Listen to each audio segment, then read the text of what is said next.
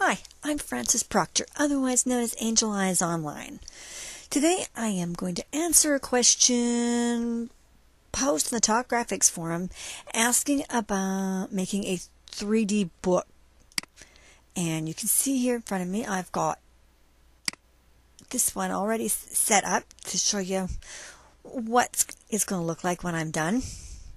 And there's three parts to it. We've got the cover, which has been molded to the book. We've got the book itself, which you can see there's different parts of that, and we've got the shadow. So I'm just going to go undo here, put it all back together. Now that you've seen me pull it apart, we're just going to marquee select the whole thing, and I'm going to pull this off to the side. Now I'm going to show you how I did that.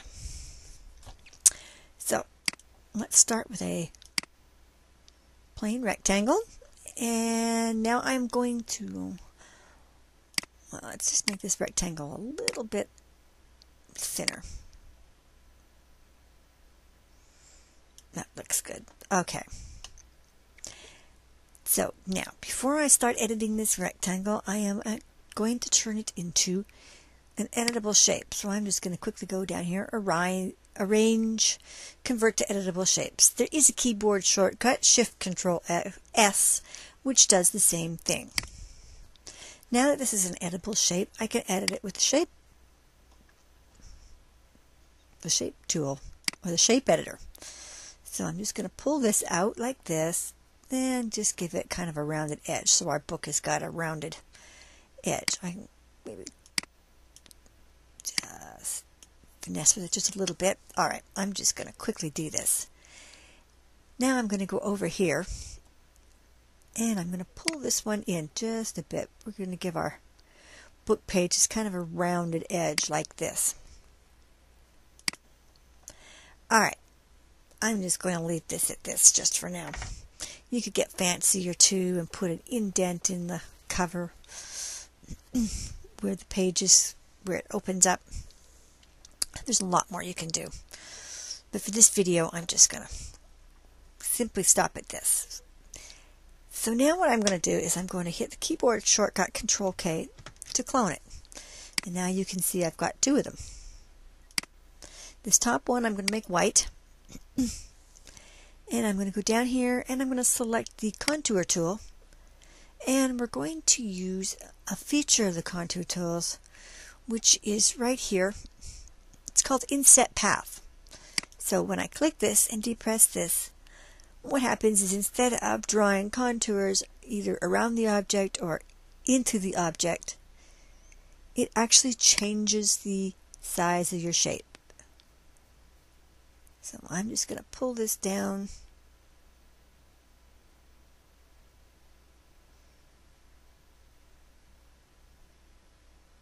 to about like that. Now what I'm going to do is to take and right click and drag, and I'm going to set aside a copy. Let's click on this one down here, and I'm just going to drag it out so that it's protruding now. If I zoom in, it's protruding now, whoops, over the edge of the black shape, which is what we want. So let's go like this, and I'm going to hit Control-3, whoops, Control-2 rather, which subtracts the shapes. Now, as you can see, we have our book cover here. Well, it's going to be our book cover. Now let's bring back this white shape, and I'm just going to stick it back in there. It doesn't need to be exactly lined up, but we'll just quickly do that. Now the fun is going to begin. I'm going to select both of these, and I'm going to go down here, and we're going to select our 3D tool. And I'm going to, as you can see, I've extruding it here, and I'm just pull it out. Let's just pull this down, maybe. I'll play around with it a bit more.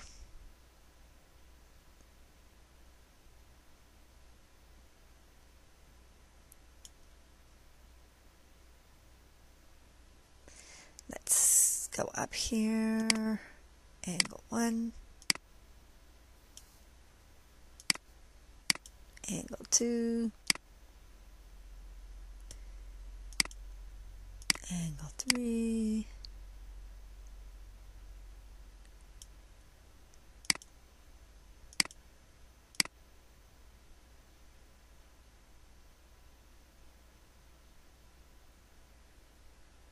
can move this around in 3D space until I get what I'm looking for.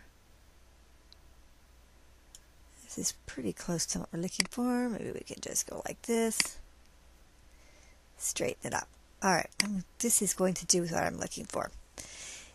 Now you'll notice we've got our two extrusions. I've got them pretty much where I want them, but you'll notice that the pages are basically just sitting on top of the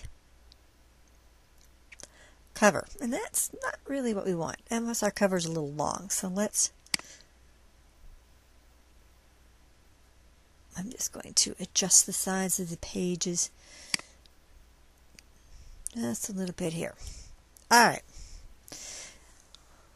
Now this isn't what we want, but the way Xara does their extrusions, this is what happens. Your extrusions are layered one on top of the other. We can't have the pages actually inside the extruded cover. But we're going to make it appear that they're inside there. So let's go, and I'm going to hold down the Alt key, and I'm going to select, and you will see down here this is turned black. We've got the bottom extrusion selected, and I'm going to go Control K to clone it. Now we've got a copy of the bottom extrusion, the book cover, on top of the pages and one beneath the pages. And we're going to get out our handy eraser tool. Now I'm going to hold down the Alt key. This will constrain my eraser in a straight line. And I'm going to just zoom out.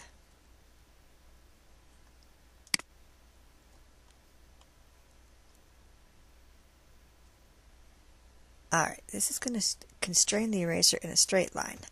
Hold down Alt, and I'm just going to... What's going on here? Oh, we need to make sure we have the right thing selected. The extrusion on the top has to be selected. Alt, and look at that. Our pages are now appearing to be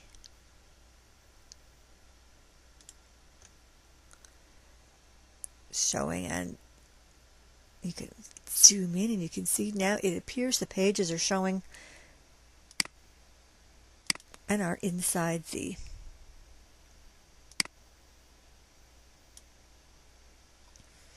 now it appears that the pages are inside the book cover. Pretty nifty, huh? It is important to make sure that you have your extrusion where you want it in 3D space before you start doing this, because this creates an opacity mask. And you'll see if I select these extrusions now and start trying to rotate them in 3D space, you'll see that even though the extrusions rotate, the opacity mask doesn't. It would be nice if there was some way you could group the opacity mask so it moved in 3D space with the extrusion, but Xara doesn't have that capability. So let's undo that and put this back. Alright, so now that's basically it for creating the book. And to put the cover on the book, basically all I did was to first, I'm going to go and I'm going to expand the galleries here, and I'm going to expand this layer, and you can see everything I've got on here. So inside my opacity mask, there's one extrusion there. I'm going to hold down Control and select the other extrusion here. These are the two book covers extrusions. I'm just going to take my color picker and pick a color from the book cover that I designed earlier, and I'm going to Now bring this over here. Let's bring it to the front. Control F. Line that up like that. Now I'm going to get my mold tool. And we're going to give it a right perspective. And I'm just going to simply, very quickly here. I'm not going to do the most bang up accurate job on this, but you get the idea.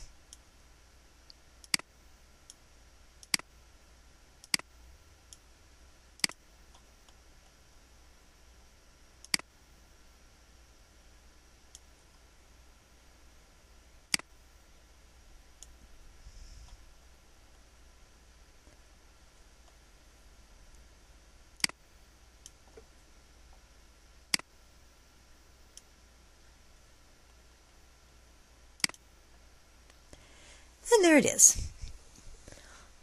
And there's our book. Pretty quick, pretty simple, pretty easy.